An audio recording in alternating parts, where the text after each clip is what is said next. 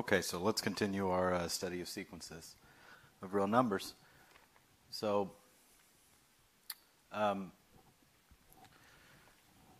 we've seen special types of sequences, monotone sequences before, and then in the previous lecture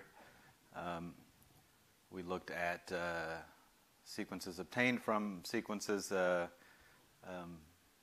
namely the sequences that give you the lim sup and lim inf.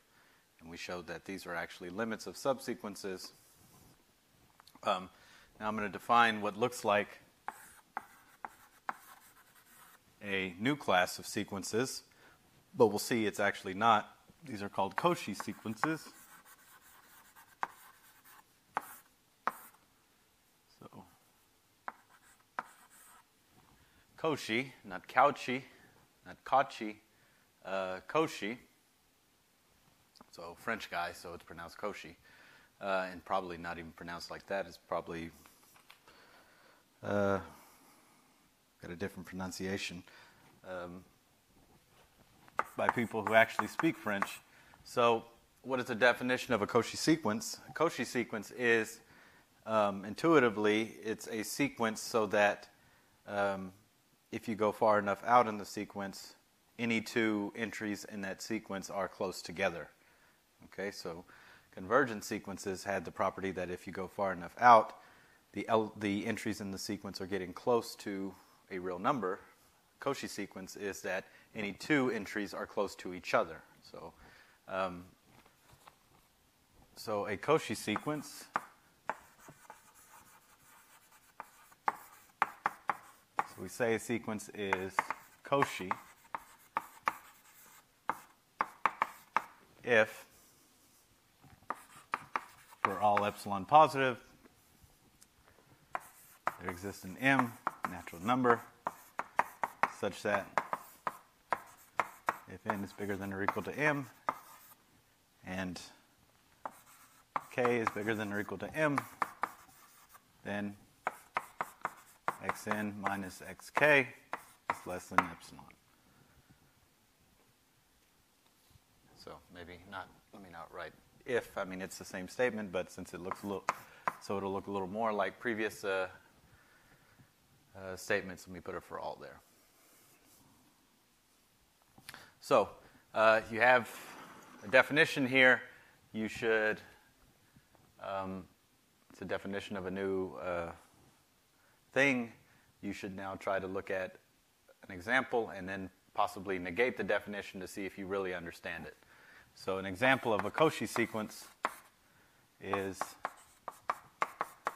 x of n equals 1 over n, our favorite sequence. So let's prove this. So all we have is the definition. So we have to verify that x of n equals 1 over n verifies the definition of being Cauchy. So just like when we try to prove something is convergent, which is a for all epsilon statement, the first thing you have to do is let epsilon be positive. And then I have to choose m and show that that capital M produces this statement here. So choose m, a natural number, so that 1 over m is less than epsilon over 2. So I could phrase that as capital M being bigger than 2 over epsilon, but I'm going to phrase it this way. Now we have to show that it works. Namely, if I take n bigger than or equal to capital M and k bigger than or equal to capital M, then this difference is less than epsilon. Then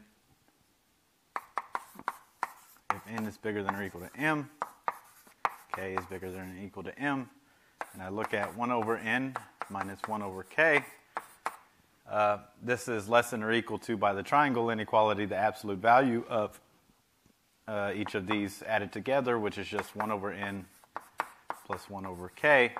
And since these are both bigger than or equal to m, this is big. Each one is less than or equal to 1 over m, 1 over m. So I get 2 over m, which, by our choice of m, is less than epsilon. Okay? So x sub n equals 1 over n is an example of a Cauchy sequence. So let's negate the definition. And then we'll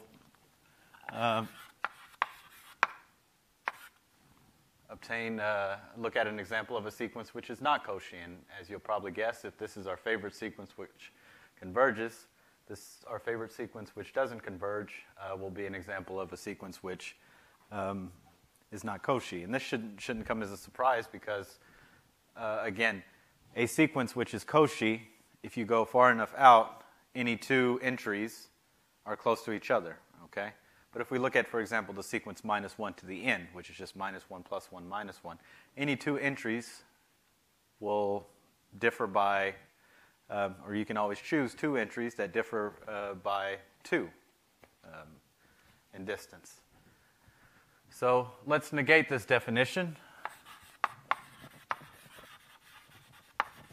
to get what it means for something not to be Cauchy. So let me not write all that out.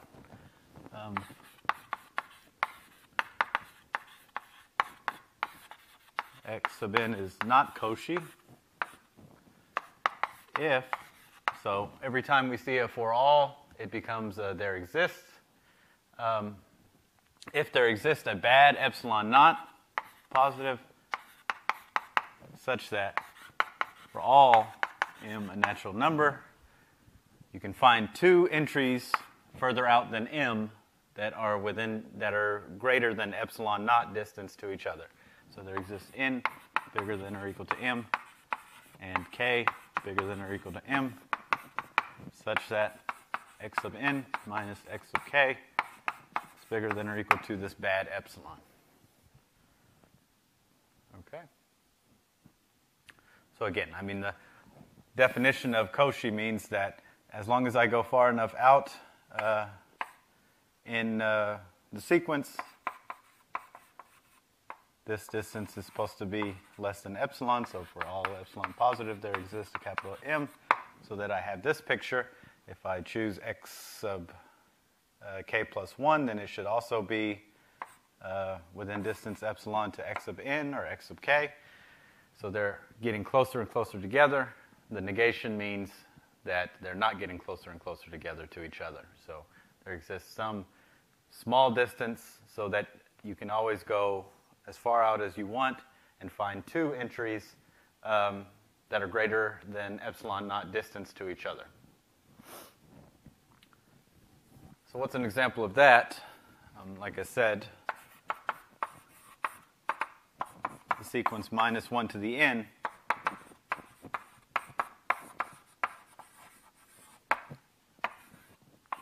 is not Cauchy. Okay? That looks...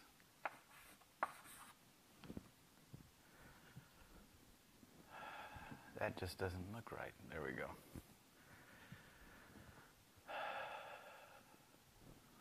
Now it is. Okay. So this is not Cauchy, so that means there should exist some bad epsilon naught, so I can go far enough out. So I can go as far out as I want and find two entries in the sequence differing from each other by epsilon naught in distance. So basically any two entries other than, I can always find two entries in the sequence which differ from each other by 2. So that'll be my bad epsilon naught. So if you like, here's a proof. Choose epsilon naught equals 2. Let m be a natural number. So now we have to find an element of this entries in the sequence further out than m, whose distance to each other is bigger than or equal to 2. We can just take m plus 1 and capital M. Choose n equals m, and k equals m plus 1. So these are both bigger than or equal to m. Then minus 1 to the n minus 1 to the k. This is equal to 1 minus minus 1 after I factor out a minus 1 to the capital M, which equals 2. Okay? So minus 1 to the n is not Cauchy.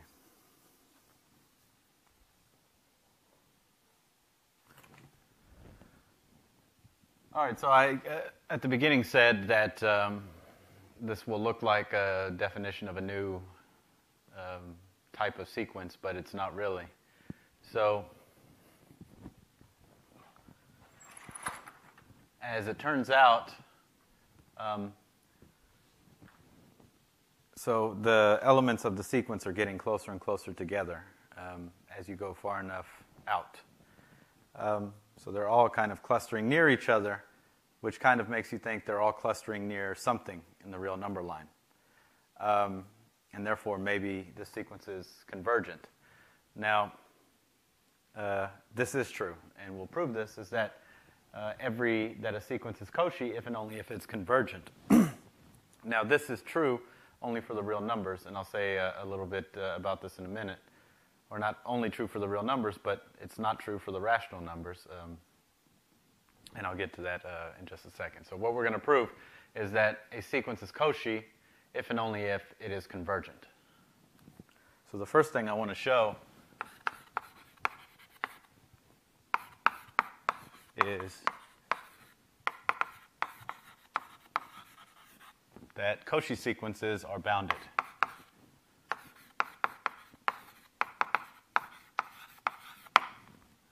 Okay?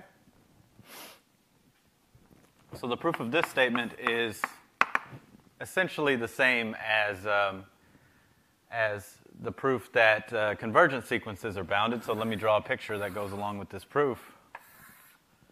So as long as I go far enough out, there exists an M so that for all n bigger than or equal to capital M, I can say this. Let's look at this entry x sub m.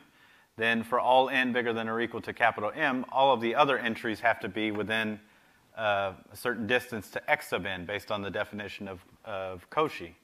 So let's say I make that distance 1.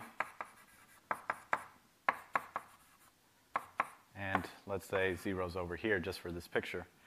So then for all n bigger than or equal to x sub n, for all n bigger than or equal to capital M, x sub n lies in this interval here. Okay? And therefore, we'll get that x sub n is bounded. So the way this picture looks, I'm going to write it this way. x1 plus 1. Okay? Now that handles all n bigger than or equal to capital M, so we just need to deal with the first capital M minus 1 other guys. So maybe there's capital M minus 1 is over here, capital X sub 1 is over there, capital X sub 2 is over here. So then our bound will just be this one, which handles all of the n bigger than or equal to M, plus the absolute values of these guys that we missed. Okay? All right, so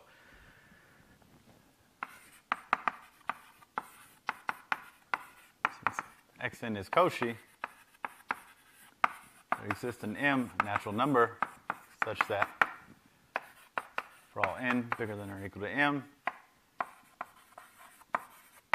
and k bigger than or equal to M, x sub n minus x sub k is less than 1 in distance. So this is certainly true for k equals capital M. So this implies for all n bigger than or equal to M, x sub n minus x sub capital M is less than 1.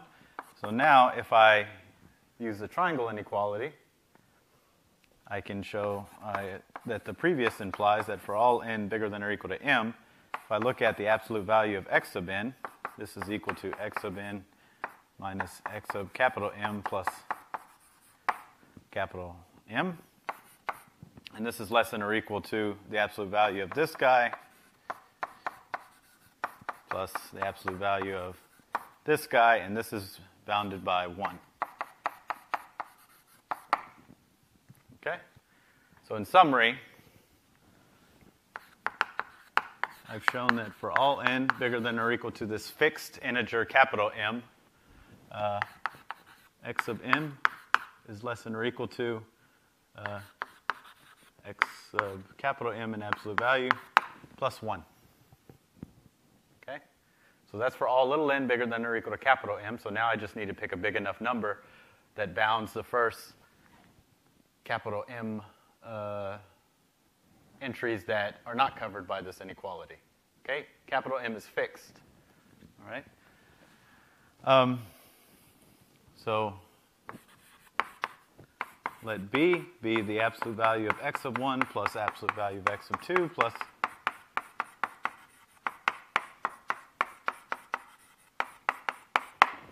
okay? So this fixed number now,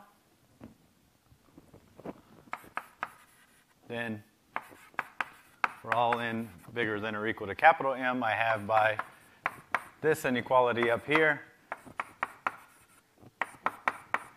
this is a sum of non-negative numbers, so this number is certainly bigger than or equal to just this part.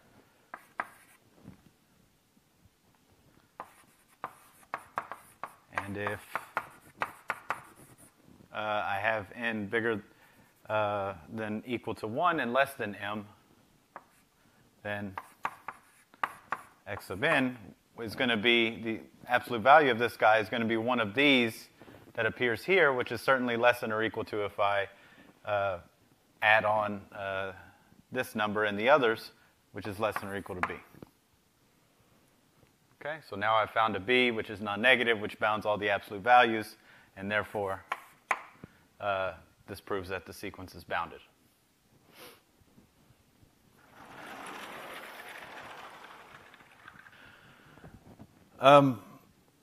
Okay, so we've shown that a Cauchy sequence is bounded,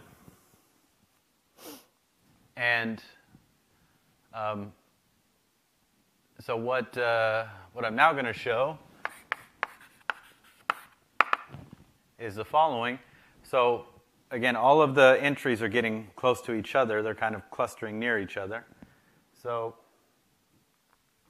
it kind of feels like they want to converge. And this next theorem says that, well, if you've identified a limit along a subsequence, then in fact the entire sequence converges. Okay, so of course this is not true for an arbitrary sequence. If a subsequence converges, or I should say, for an arbitrary sequence, it's not true that a subsequence converging implies a full sequence converging. Right? We have minus 1 to the n for which a subsequence converges, but the whole sequence does not converge. But if we make the additional hypothesis that the sequence is Cauchy, then the sequence converges if and only if that subsequence converges. So the statement of the theorem is the following.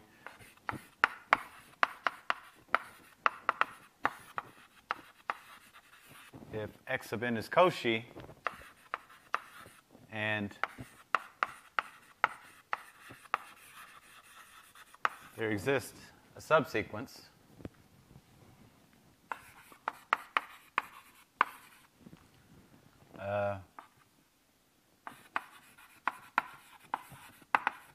which is converging to some number, call it x, then the sequence, full sequence, converges to x. Okay, so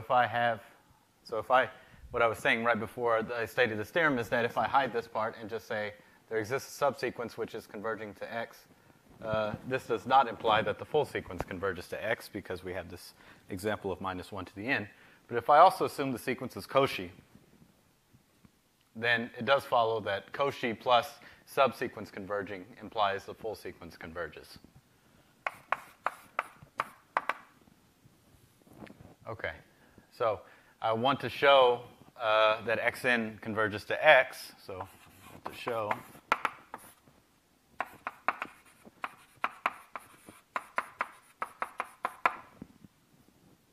and we're going to do this just by using the definition, by verifying this through the definition, not using the squeeze theorem or anything like that. So let epsilon be positive.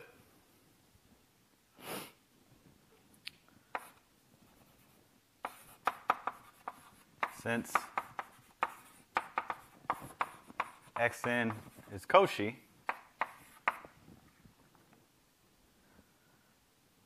there exists m naught, natural number, such that for all n bigger than or equal to m naught and k bigger than or equal to m naught,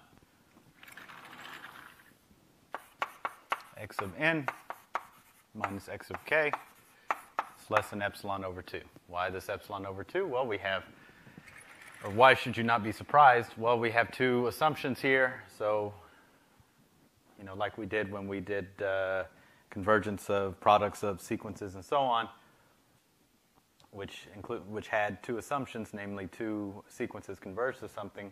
Typically, that means we'll have two integers coming. We'll choose a bigger integer and then sum up inequalities to get an epsilon. So that's a little bit of a rambling answer to why we get an epsilon over 2 here, or why we put one there.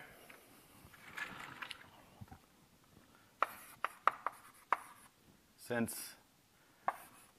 the subsequence, so I didn't, this subsequence converges to x,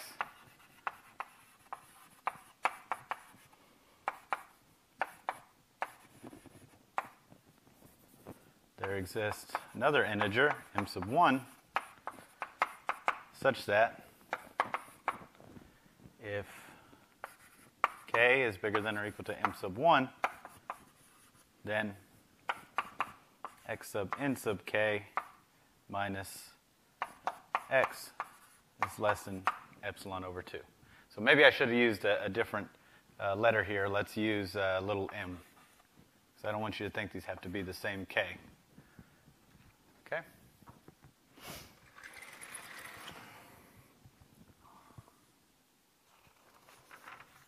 So now we'll choose an integer bigger than both m1 and m2 and show that it works. Choose m to be m naught plus m1.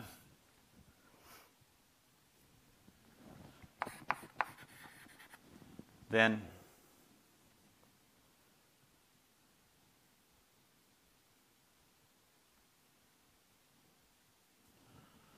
now we need to show this works. And if n is bigger than or equal to m, so so let me actually make a first observation before I go to the n bigger than or equal to capital M. Then simply because we, since n sub k is bigger than or equal to k, for all k a natural number, just because the n sub k is there, an increasing sequence of integers, which starts at least at 1. And since n sub k is bigger than or equal to k for all k, this implies that the integer n sub capital M is bigger than or equal to m, which remember is m0 plus m1, which implies that n sub m is bigger than or equal to m0, and n sub m is bigger than or equal to m1. Okay, so I just wanted to make that this preliminary observation, and now we'll go to showing that this capital M works. So now, if n is bigger than or equal to capital M, I look at x sub n minus x in absolute value and add and subtract x sub m capital M minus x, and use the triangle inequality.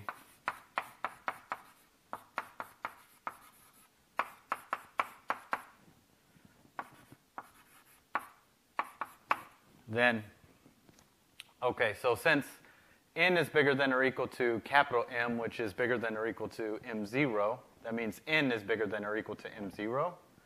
And then n sub m, we just showed, is bigger than or equal to m0. So by this inequality, I get that the first term is less than epsilon over 2. And now n sub m, okay, so m is certainly bigger than or equal to m sub 1, and therefore I will get that this part is less than epsilon over 2 because of this inequality. Okay? So that capital choice of capital M works. All right. And now,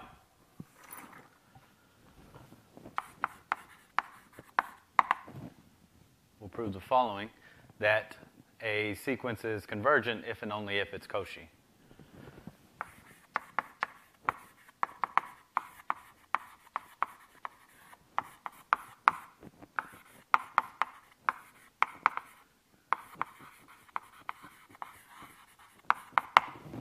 Okay?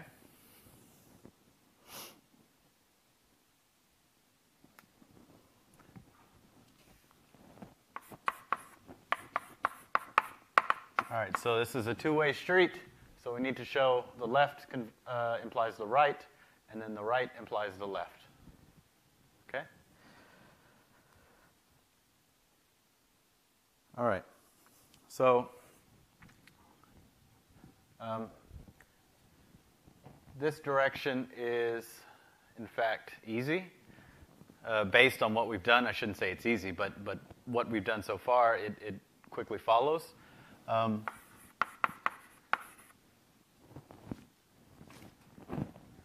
we're assuming x sub n is Cauchy. I'm trying to show it's convergent. Then, so if x sub n is Cauchy, this implies that x sub n is bounded. The sequence is bounded, which implies by the Bolzano-Weierstrass theorem that x sub n has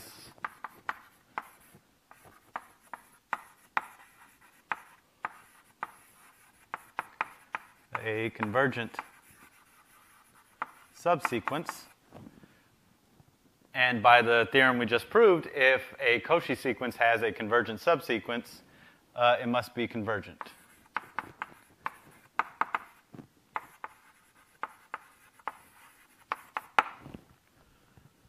Now, for the converse direction, that xn is convergent implies xn is Cauchy. Well, I mean, so this should not come as a surprise. Let me draw a picture.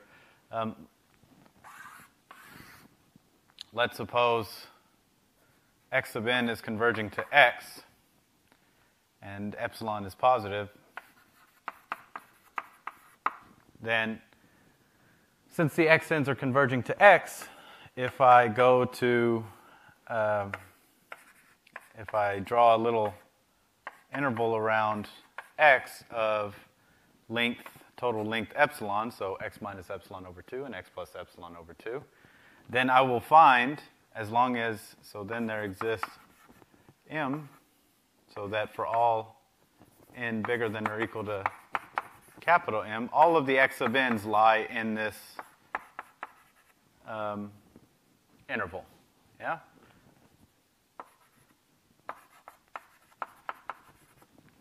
They all lie in this interval because they have to be within distance epsilon over 2 to x. Okay? If the xn's are converging to x. And since they lie in this interval, the distance between any two of them can only be as big as the length of the interval, which is epsilon. All right? So this is essentially the picture of why a convergent sequence has to be Cauchy. So now let's turn this picture into math. We have to verify that xn is Cauchy through the definition. That's all we have. So let epsilon be positive. Since the xn's converge to x, there exists an integer m sub 0, natural number, such that for all n bigger than or equal to m sub 0, x sub n minus x is less than epsilon over 2.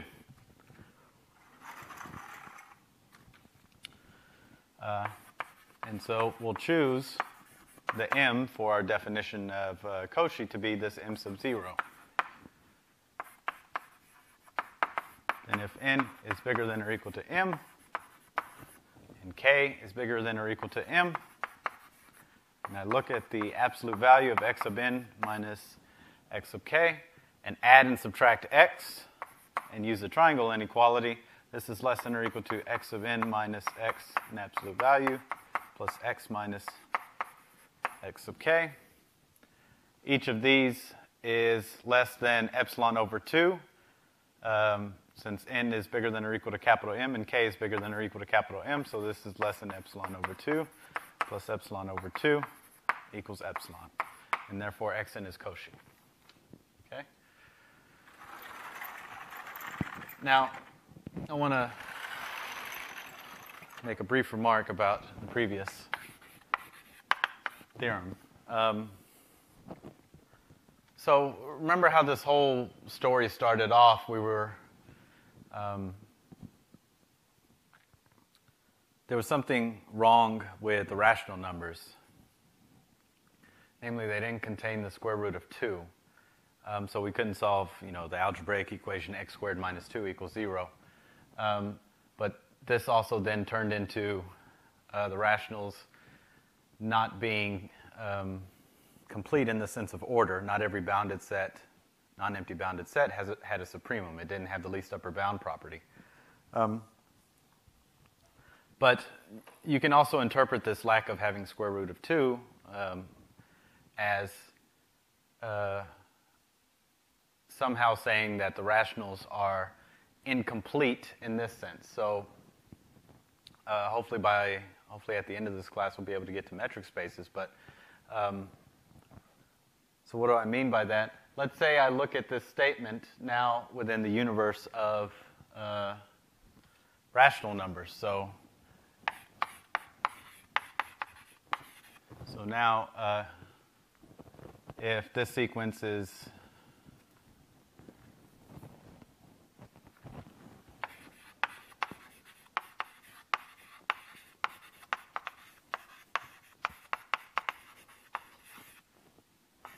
the rational numbers, meaning sequences are only sequences of rational numbers, limits are only elements of the rational numbers, epsilon is only a rational number, and so on, then we still have many of the same theorems that we proved, not all of them, and I'll indicate which ones don't hold.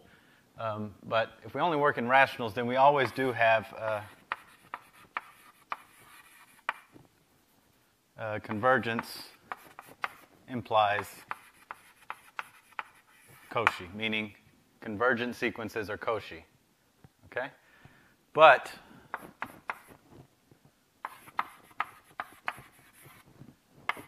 Cauchy sequences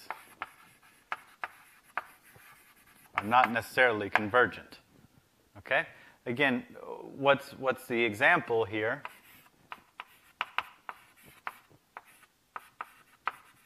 Or what's the intuitive example? Take x sub n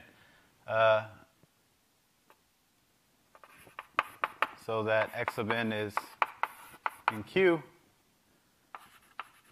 and now viewed in the universe of real numbers, x sub n's converge to root 2.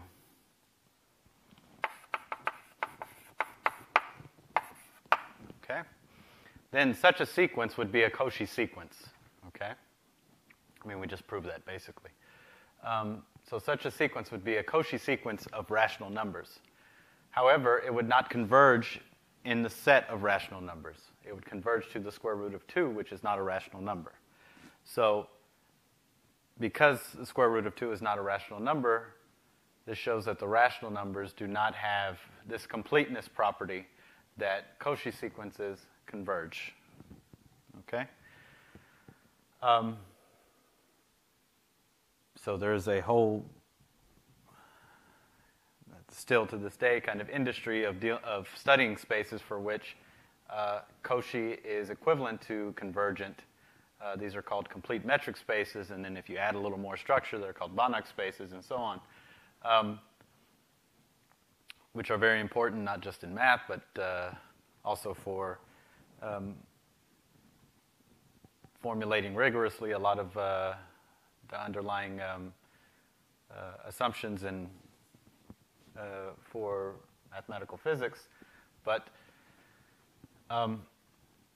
so if we're just looking inside the rationals, it does not follow that Cauchy sequences always converge. Okay, and now let's just stop for a minute and take stock of why this was true for the real numbers. Okay, what did we use going back? So if you really go back to the proof of the Bolzano-Weierstrass, so that's what we used here, right, to show that Cauchy sequences converge. We use the fact that the lim sup and the lim inf always exists. Okay, and lim sup and lim inf, first off, they're defined to be sups and infs, which may not always exist as rational numbers, as we've already shown. So that's definitely a problem already there. But even more so, when we proved that every bounded monotone sequence converges, what we showed was that this limit is actually a sup of a certain set or an inf of a certain set, which, again, may or may not exist if we're just looking in the rational numbers, because the rational numbers do not have the least upper bound property. So it really is the least upper bound property that gives us convergence equivalent to Cauchy for the real numbers. So for R, the least upper bound property is, it has to be, because that's the main thing that separates the two fields. So but I'm just reiterating this here, is the reason why convergent is equivalent to Cauchy. Okay?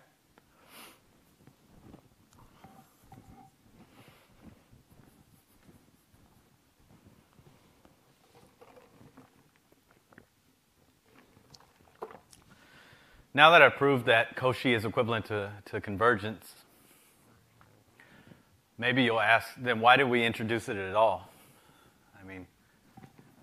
If these two notions are the same, why prove, why even introduce them if they're just convergent sequences already? And the reason is because, to show that a sequence converges, you have to somehow have your hands on a candidate for the limit, right? If you want to prove that xn converges, you have to somehow come up with an x that it converges to. And it's not always clear how to find that x, okay?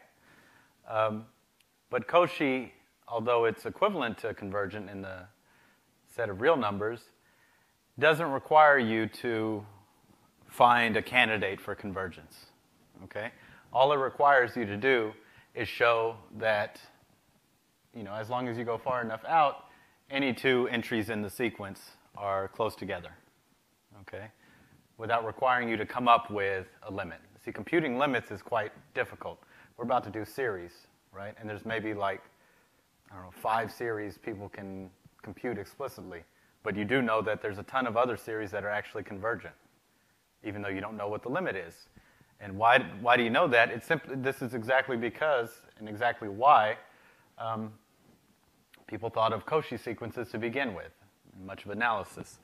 So, again, just to summarize this, convergent sequences are nice, but in practice it's difficult to get your hands on what could be a limit of a sequence, especially if that sequence is pretty complicated. So if you're trying to show a certain sequence converges, it suffices by what we've done here to show that it's Cauchy. And that's a little bit easier to do because that just requires you to work with the original sequence. You don't have to come up with a limit.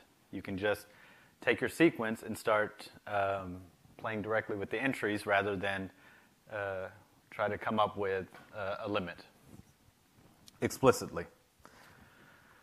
So, okay, so that's what we're going to move on to is series now, which, as I said a minute ago, is the original reason why people started developing the foundations of analysis, what we're talking about right now to begin with, because they were just kind of doing very formal things that ended up not making sense, like trying to add up, they were adding infinitely many positive numbers and coming up with a negative number. That can't be right, so all of this was created, discovered, however you want to phrase it, to put on rigorous foundations this next topic, which is series. So, and I mean, you dealt with series, in calculus, so you know what a series is. Maybe you don't remember all the proofs of the properties of series, but it suffices to say this is, series is a pretty good motivation since it's one of the most useful things that comes out of math. I mean, series are how you solve series expansions, are how you solve ODEs, PDEs, Taylor expansions. All these things are, in some sense, a form of series. So being able to justify them as being real things is a necessity. So the definition of a series for now is just this symbol I'm about to write down. So given a sequence x sub n,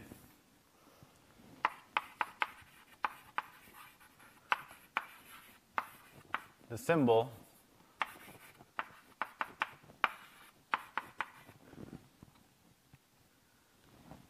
or maybe I'll just sometimes write just sum x sub n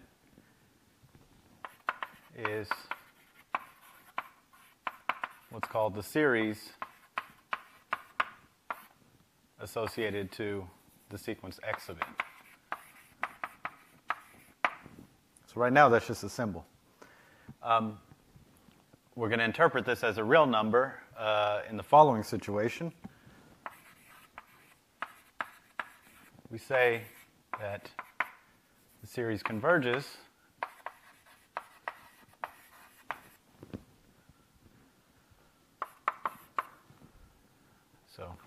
series converges if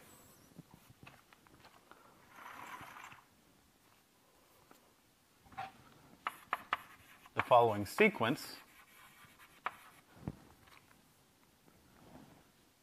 given by S sub m equals, so what is this? So S sub m, this is the element of the sequence. And what is it? It is the actual sum. So this is not a formal thing. This is just a finite sum from n equals 1 to m. So this is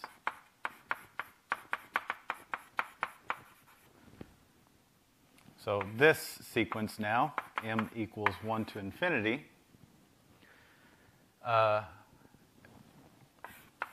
and these guys we call partial sums.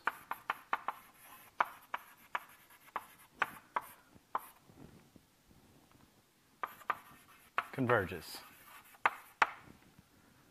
Okay, so right now, if we just have a sequence x sub n, the series associated to that sequence is just a symbol. Okay, we say that this series converges if this sequence of partial sums converge, and if S is this limit,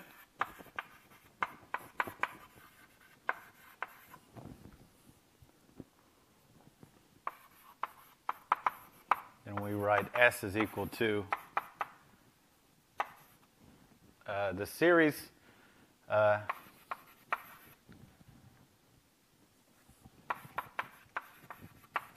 and treat the series now as a number.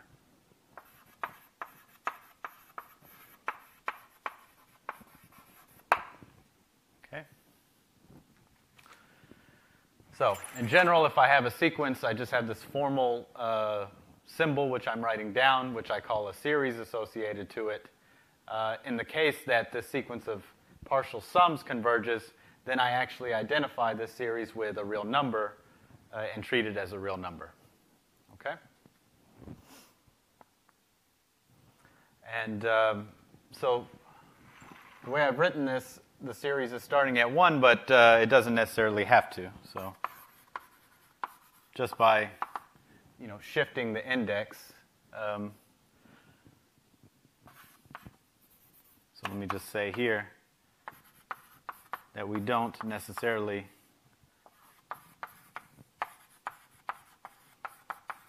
have to start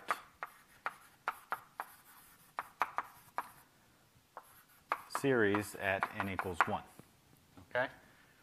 So this could be sum from n equals 0 to infinity, in which case we have a sequence starting now at x sub 0. All right? Or this could be starting at 2, in which place the sequence of x sub n starts at n equals 2. And then the sequence of partial sums would start at not m equals 1, but m equals 0 or m equals 2. Okay? Depending on where the series starts. Okay, so some examples. The series sum from n equals 1 to infinity 1 over n plus 1 times n. This is a convergent series. Okay? So why is this? So let's look at the proof. So if we look at the mth partial sum, this is the sum from n equals 1 to m of 1 over n plus 1 n, and this is equal to, now if I write 1 over n plus 1 times n as 1 over n minus 1 over n plus 1, this is now the sum of 1 over n plus, these are finite sums, so I can always split them up. It should be a minus. And so now this is equal to 1 plus a half plus 1 over m minus 1 half plus a third plus 1 over m plus 1 over m plus 1. And you see all of these cancel. And all that's left is 1 minus 1 over m plus 1. So the mth partial sum is equal to 1 minus 1 over m plus 1. And therefore,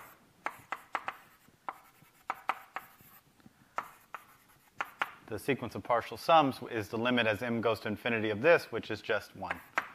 And therefore, this series converges.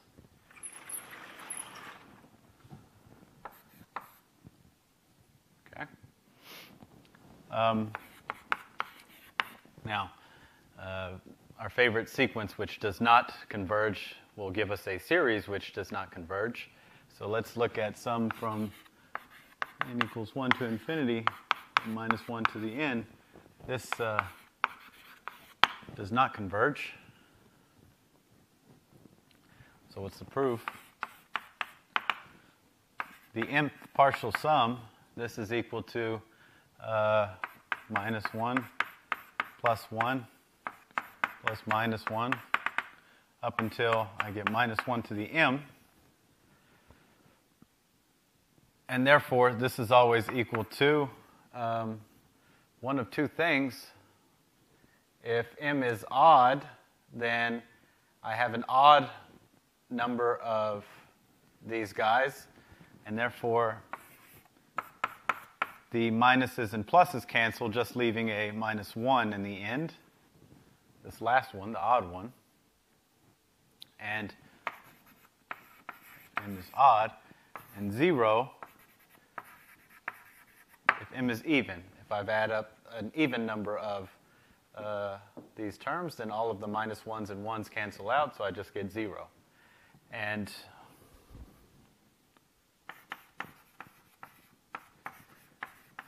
therefore, this sequence, which is just minus 1 for m odd,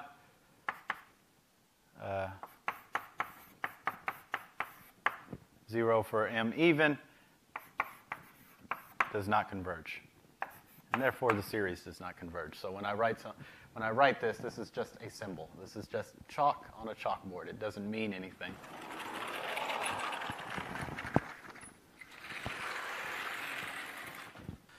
All right, so let's go to another series which does converge, and this is kind of the one to which we compare all other series, essentially. As you'll see, you have all these series tests that you remember, hopefully, from calculus that tells you when a series converges.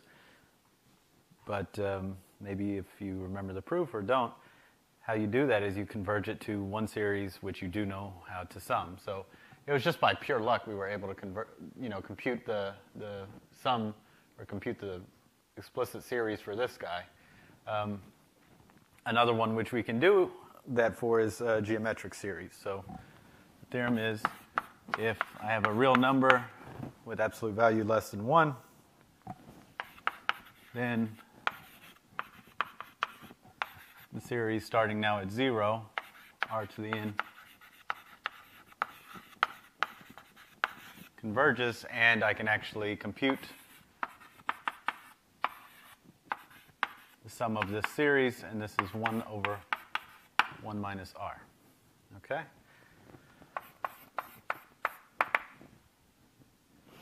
So what's the proof? Let's look at the partial sums, and we can actually compute these as well, just as we were able to do for the first example. We compute that the sum from n equals 0 to m of r to the m. Now, you can prove this by induction. I cannot exactly remember if I did this. I believe I did in the second lecture on induction, first or second lecture on induction. But if I add up some number raised to the nth, so this should be to the nth power from 0 to m, this is equal to 1 minus r to the m plus 1 over 1 minus r. Okay? And I guess 2 lectures ago, we proved that if the absolute value, so let me state this now.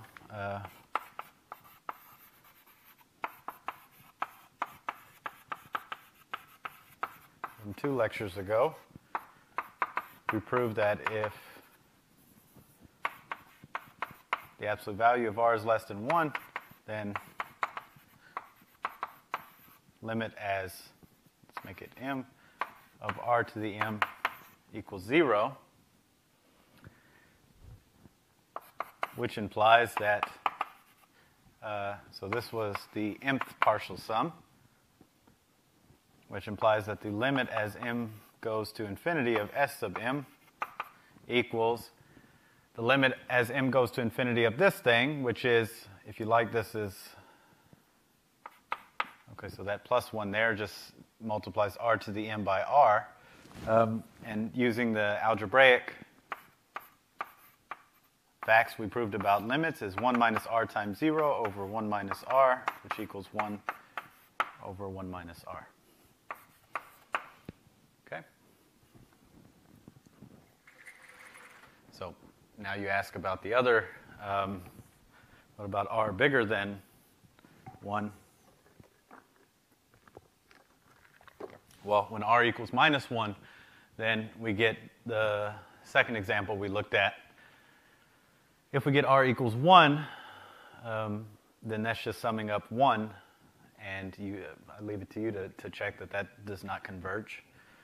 That the sequence of partial sums, if I just sum up 1 from n equals 0 to m, is equal to m plus 1, which does not converge. All right.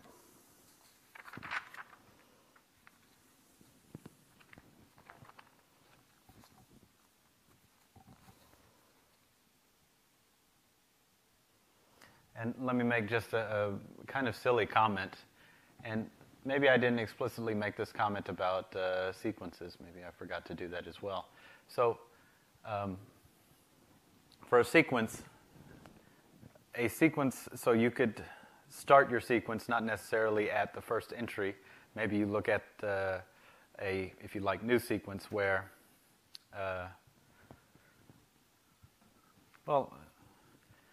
okay, so we know from sequences that subsequences of convergent sequences converge. So if I, instead of looking at the whole sequence, start at, let's say, x100, and then go x101, x102, and that's the sequence I look at, well, that's a subsequence of the original one, which, if it converges, implies that subsequence converges. So all that is to say, and for this simple way of obtaining this new sequence, all of that is to say that to understand if a sequence converges, I don't have to consider what happens for the first finitely many terms in the sequence, meaning, a sequence x sub n converges if and only if a sequence starting now at, say, n equals 100, 101, 102, 103, and so on, converges. Okay? And the same is true for series, that a series converges if and only if, a series converges now starting at a different point along the sequence. So this is following theorem. Let xn be a sequence, and let capital M be a natural number. Then n equals 1 to infinity of x sub n, this converges if and only if the sequence now starting at capital M converges. Meaning when I have to decide whether a series converges or not, it doesn't matter what's going on for the first finitely many terms. Okay? What matters is what's going on as I keep adding terms from further and further out of this sequence. And what's the proof? The proof is just expressing the partial sums for this guy in terms of the partial sums for this guy. So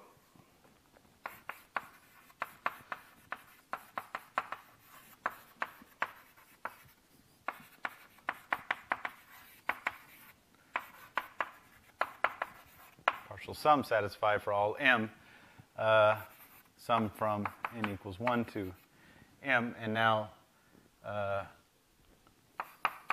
x sub n as sum from n equals capital M to m x sub n plus sum from n equals 1 to capital M minus 1 x sub n.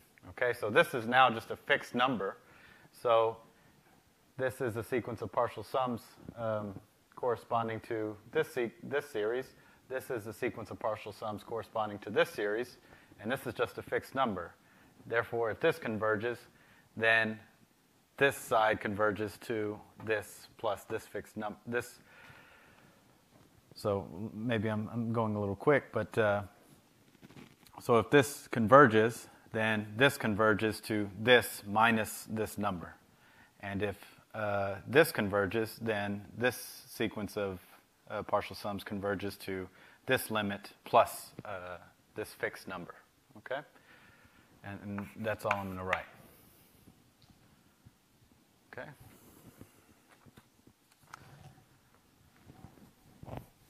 Now, coming back to the usefulness of Cauchy sequences,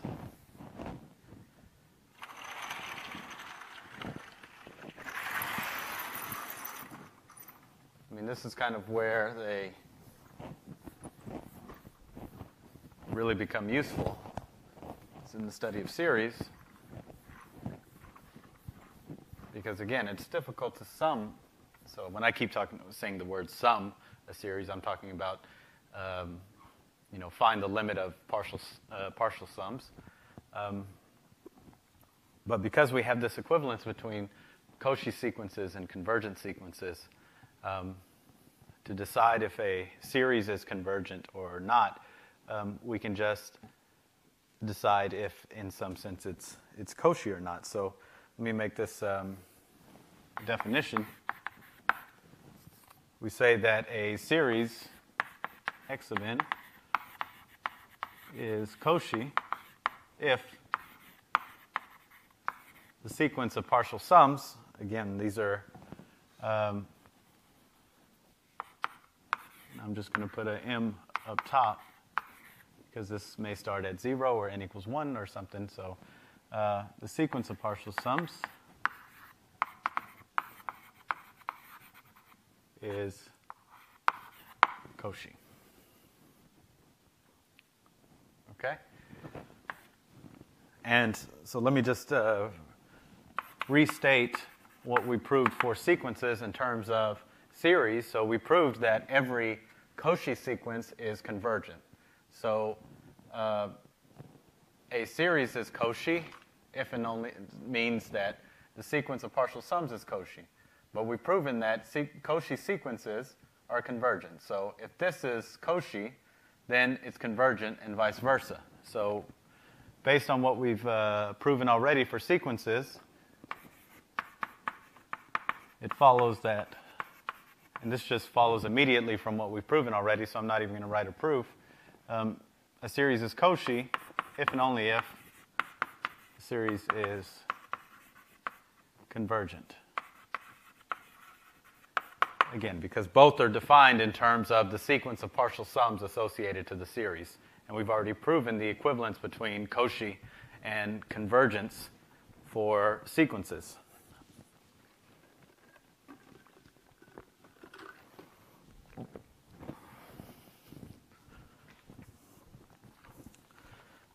Now, let me write what it means to be Cauchy in a slightly different way.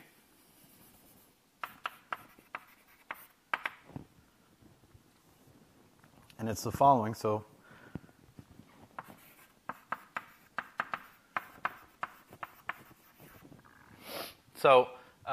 before we had that a sequence is Cauchy intuitively if the elements of the sequence are getting close to each other.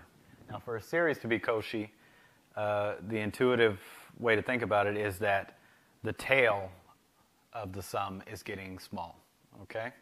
Is getting arbitrarily small.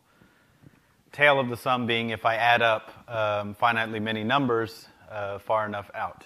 So a series is Cauchy if and only if, for all epsilon positive, there exists a m natural number such that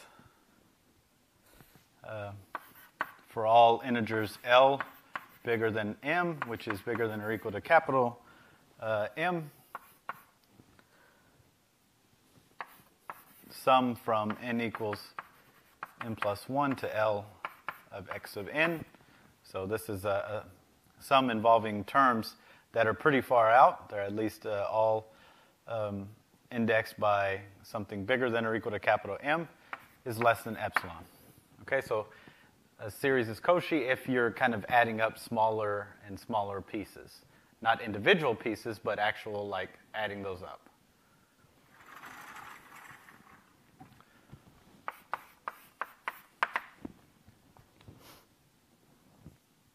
Okay, so I'll leave it to you to do kind of, I mean, they're both pretty easy, but this direction, I'll leave it to you as an exercise, and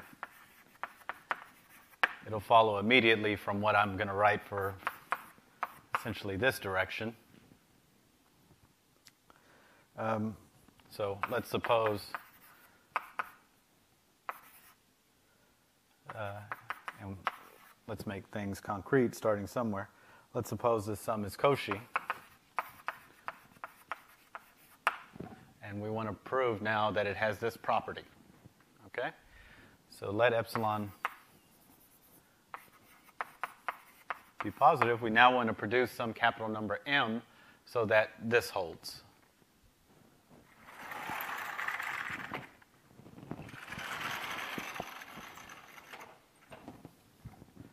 So since the sequence of partial sums, S sub m, is Cauchy. That's what it means for the series to be Cauchy. There exists a natural number, capital M, such that for all m bigger than or equal to m naught, and L bigger than or equal to m naught, S sub m minus S sub L is less than epsilon.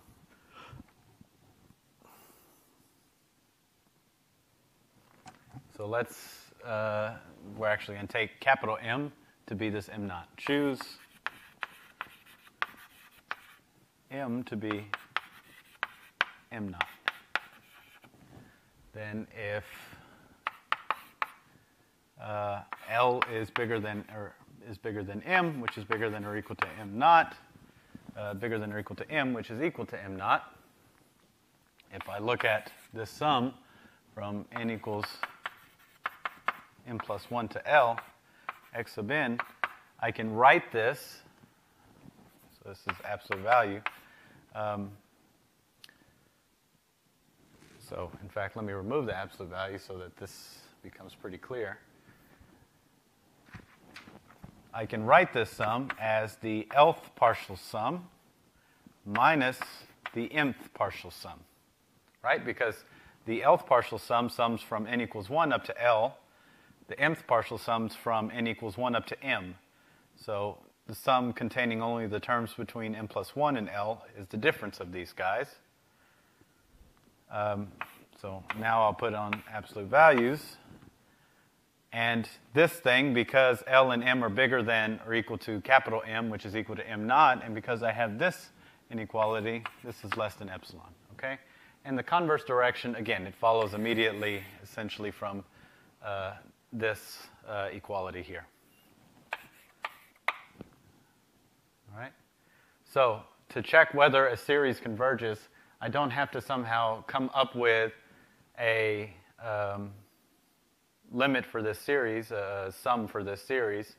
I can just prove that kind of the tail can be made arbitrarily small as long as I go far enough out in the series. Okay?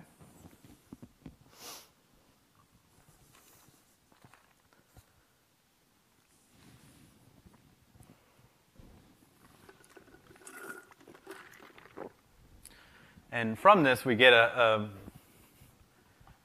pretty simple elementary property. So theorem.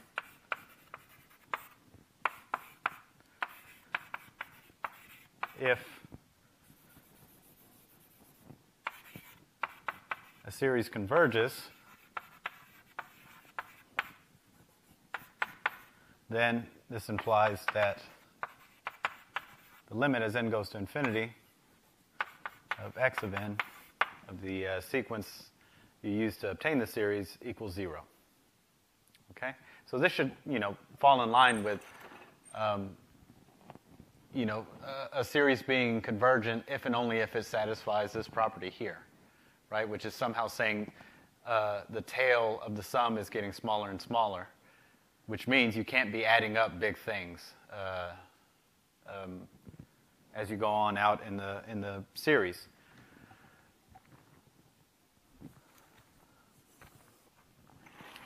So proof.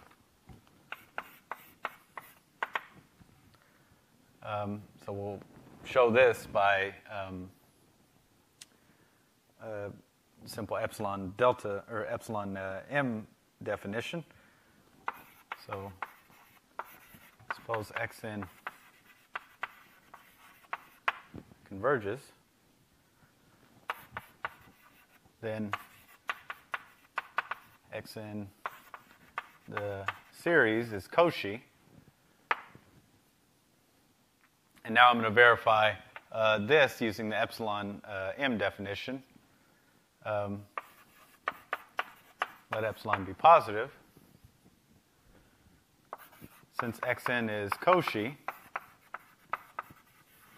this implies that there exists a natural number m naught such that for all L bigger than or equal to m, bigger than or equal to m naught, I have that condition there, sum from n equals m plus 1 to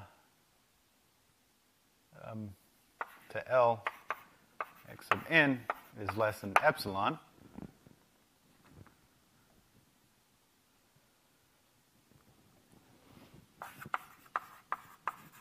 Choose m to be m naught plus 1. Okay? So why m naught plus 1, but not exactly m naught, just because basically what I'm going to do is I'm going to take L to be equal to m plus 1. And the index gets shifted by 1.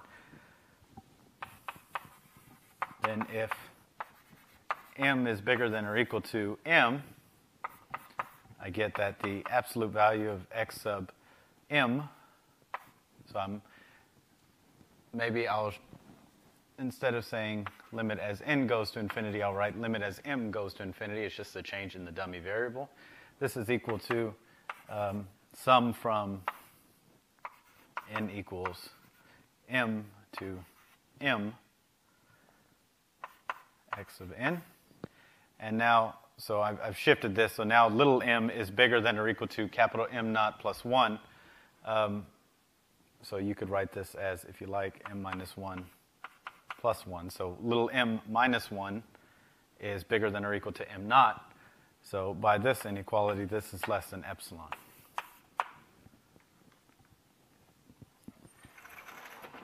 Okay?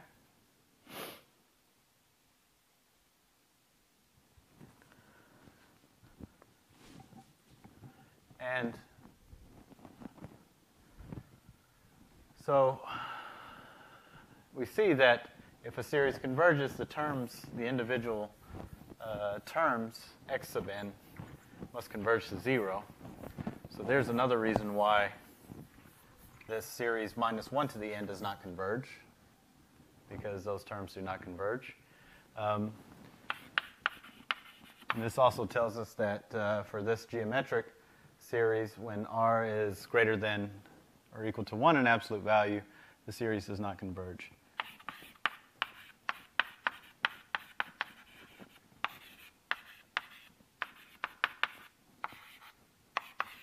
Does not converge.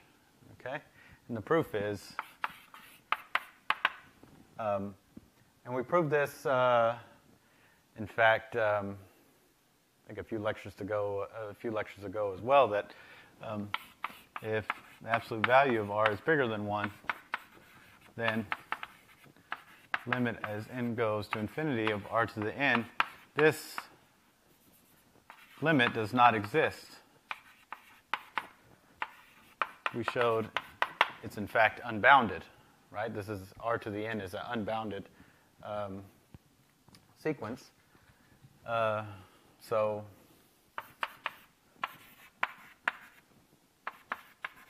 does not converge. So I'm using that theorem over there in a little bit roundabout way. Let me state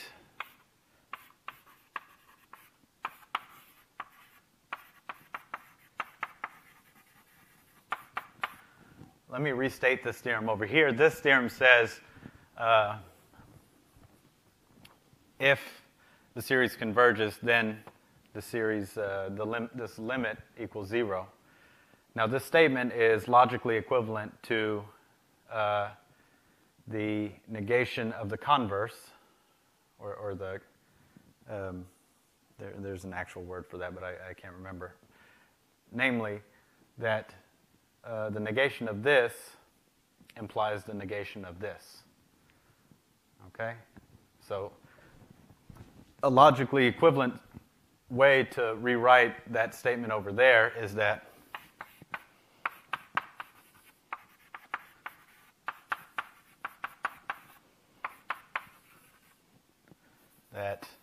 if this limit does not equal to 0, so if it doesn't exist at all, that's also fine.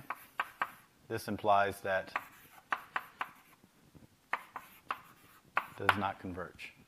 Okay, so this restatement of the theorem over there is really what I used to prove, is really what I used here. Okay? All right, and I think I'll stop there.